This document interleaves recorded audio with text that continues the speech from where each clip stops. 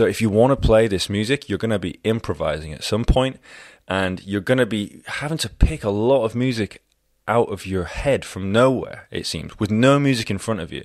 There's no way you're going to learn to do that by reading it. There's just no way you're going to do that.